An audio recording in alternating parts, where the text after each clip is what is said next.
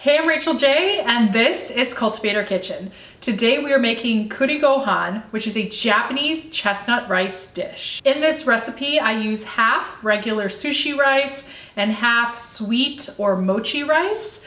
That other type of rice is very easy to find at any Asian grocery store. I couldn't find it near me, so I bought it online, and I will link to that in the description below in case you need to buy some too. I hope you guys are gonna love this simple Japanese recipe. My blog, which I started 5 years ago this month, I started with a lot of Japanese recipes and trips to Japan, so I feel like it's really great to circle back to that. If you make this recipe, post a picture to Instagram so I can see and tag me. And if you're new here, don't forget to subscribe. I make new videos every single week. All right, here's the recipe. On the left, I have half a cup regular sushi rice. And on the right, you can see that sweet rice. Here is the sweet or mochi rice that I use. I will make sure to link to it below.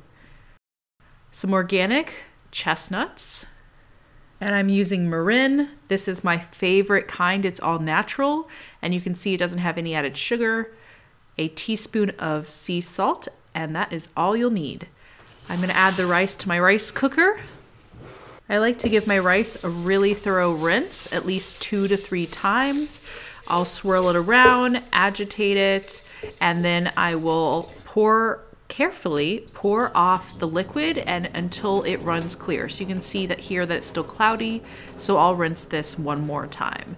And once it's all rinsed, then I'm going to go ahead and take the rice in the pot and put it in my rice cooker. You can cook this also on the stovetop. Just follow the package instructions for the regular sushi rice. I'm going to add the sea salt here and then 2 teaspoons of the mirin. This is going to give it a really authentic flavor. This is what the chestnuts look like out of the package, and I'm going to just throw those right on top of the rice.